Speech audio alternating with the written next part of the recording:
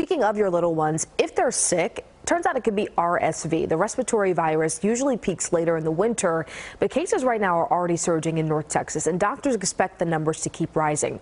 Our Caroline Vandergriff is looking at how Cook Children's in Fort Worth is handling all of its patients. The Greens will never forget the ambulance ride they took to Cook Children's with their 4-month-old daughter, Lindy. You know, it's been a pretty bad experience. She was diagnosed with RSV, a common respiratory virus that can cause severe illness and breathing problems, particularly for babies and other children with underlying medical conditions. She was just really lethargic.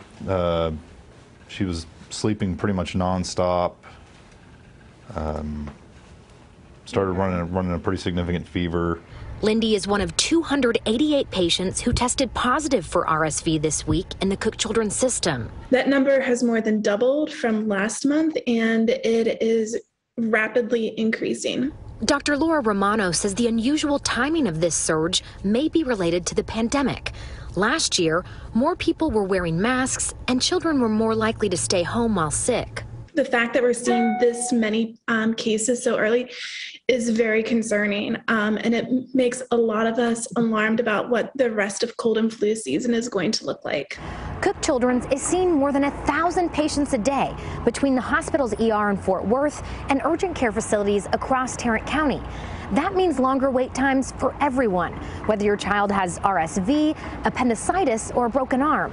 Please don't come to the emergency room if you're only looking for a test. Doctors urge families to avoid coming to the hospital unless your child is having a true medical emergency, like difficulty breathing or a persistent fever. That will free up resources for the patients who need the help the most. Hopefully we'll go home in the morning and they're saying she should be okay. In Fort Worth, Caroline Vandergriff, CBS 11 News. We're glad to hear that, but Children's Health in Dallas also reporting an early spike in cases right now. They've had 349 patients test positive for RSV just this past week.